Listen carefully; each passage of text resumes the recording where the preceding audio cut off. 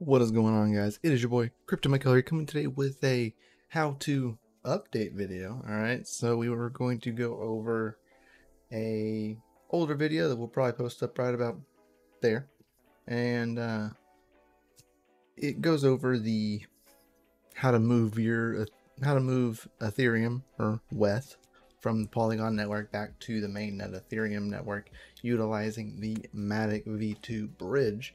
Okay, now things have changed since this video was actually released right about here. All right, so if you can see it right here, this video was actually released on June 22nd, 2021.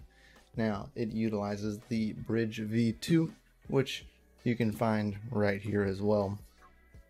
Now we are going to move camera up, and then we'll click bridge here. We'll use MetaMask. We'll sign the transaction, and now we'll go into this. So now we'll show you real fast of why we don't do this anymore. So you would go to withdraw, chain, Polygon. We have Ether on here. We would put max transfer. This could take up to 45 minutes to 3 hours, you know, yada yada. Click continue. Boom, there's your gas fees that is required. Oh, you know, 4 cents on a Polygon, but $445 is your gas fee needed to complete this on the Ethereum network. And this is just a transfer 0.01 WETH on the Polygon network. That's like 30 bucks. It's gonna cost you $245 in gas. So everyone always asks me in this video, you know, doing this like, oh, what, the gas fees are not the same. You are very correct. Gas fees at the current time of this video was $28, give or take. You could actually refresh it, and sometimes it was actually cheaper.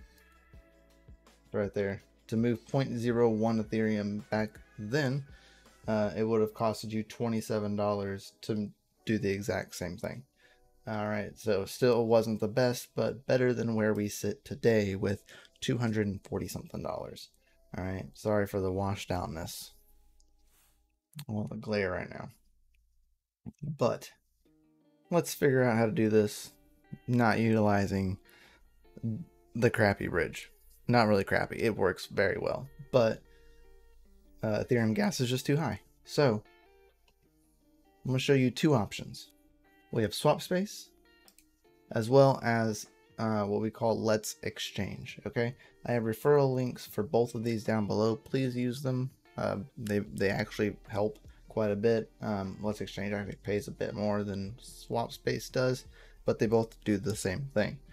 So if you really need Ethereum and you're on the Polygon network, what you're going to need to do is go to your favorite DEX, which in case we'll use QuickSwap. So we have Ethereum.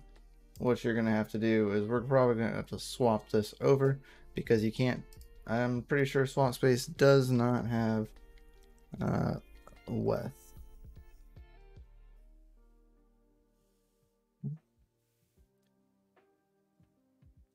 Yeah, it does not. Okay, so we will need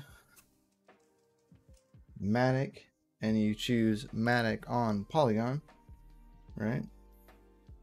So if we swap all of our WETH, we'll be 14.379 Matic, right?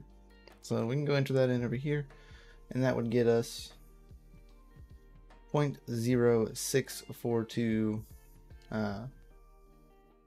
ETH. So as you can see, like, there's still, of course, there is a fee that you're gonna hit. It's a couple bucks that you're gonna hit off of this going from Matic to Ethereum, and that's because just Ethereum's gas fees are high. Now, if you choose something else other than Ethereum, like say Bitcoin, and go over here, go here. So we were looking at 0.06, which is about $19 compared to our one, which was $32. Okay, we go back to coins, and go to Bitcoin.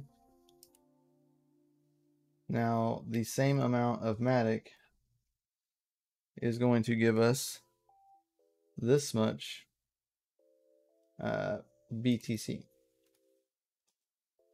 which is $31. So you literally lose $1 moving to Bitcoin from Matic to Bitcoin.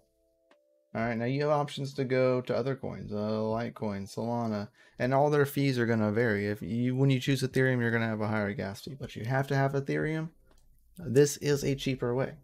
Okay, so we can go check over here. We can go Matic. Sometimes they don't always have Matic as an option, like mainnet Matic. So Matic for Ethereum, if we put in that same amount, which is oops, getting lost in the tabs. 14. Now see, their minimum is 28, so you have to have 28 Matic in order to swap for Ethereum. All right, but if we choose like Bitcoin or something, the minimum's 31. If you want to go to Axie, you can do 14 and go over into Axie, which is on the Ronin network. Just kind of examples. I use Let's Exchange to go into the Ronin network to skip the Ethereum Ronin bridge to avoid the same gas fee issue. I use this option. So these are two options that you can use. Swap space is like by far the easiest. All right, so you can swap out to Bitcoin. You could even swap to Ethereum. You could even go to Binance Smart Chain. All right, so you can click here and go to BNB and click BEP20, which is Binance Smart Chain BNB. All right, you could even go BUSD, I think. Yep, so Binance USD. If you did that, man, you literally don't even lose any fees at all. Like at all. We use USD. So that's $32 and 1 cent.